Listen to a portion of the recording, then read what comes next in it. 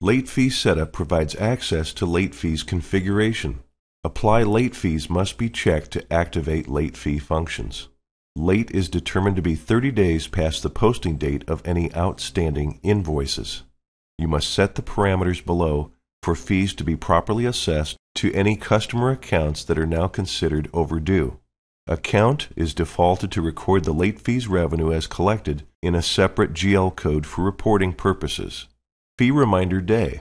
Choose between the 1st and the 15th of the month for the day in which the fee reminder message will appear, or no reminder when the program is opened. If you don't want to assess fees below a certain dollar threshold, enter that figure in Ignore Cumulative Overdue Balances below this amount.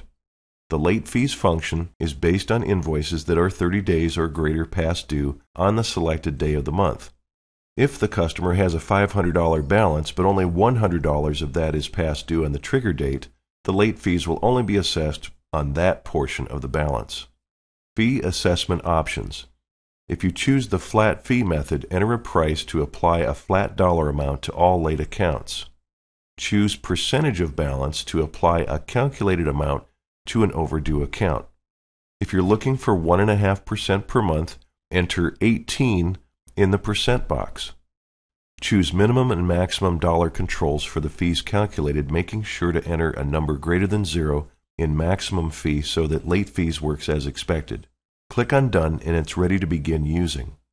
Fee assessment can be run automatically as part of the end of day function or by selecting the Utilities menu, then Late Fee Assessment option at any time. Individual fees may also be edited or removed during the fee assessment process. When the late fees assessment is run, all of the information pertaining to customers and their overdue balances is displayed. The entries listed in black fit into the 30 to 90-day window for assessing fees. Any names shown in red are now beyond the 90 days, and the software has stopped automatically including these in the fee assessment process. There is the option of clicking the Apply Fee box if you want to assess this party with a further late fee. Once you're satisfied with all of the values, click on Assess Fees to run the process. This will conclude with the option to print a late fee assessment report at this time. When any of these customers' balances are looked up with the F5 batch payment window, the fees will appear as separate items included in their balance. At your discretion, the Delete Fee button will remove it from their account balance.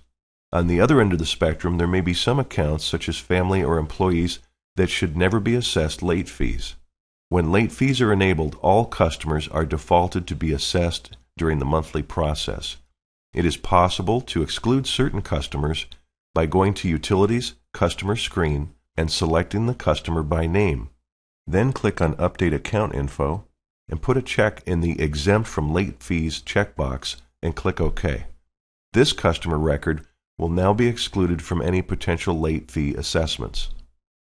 Our recommendation is that you update your disclaimers to warn customers of the possibility of late fees should they owe a balance 30 days past the invoice post date. Important, it is essential for you to consult your local and state laws as they may regulate late fee practices. Please be advised that Snap-on is not responsible for ensuring your compliance with state and/or other laws regarding the assessment of late fees or other interest charges on outstanding invoice amounts.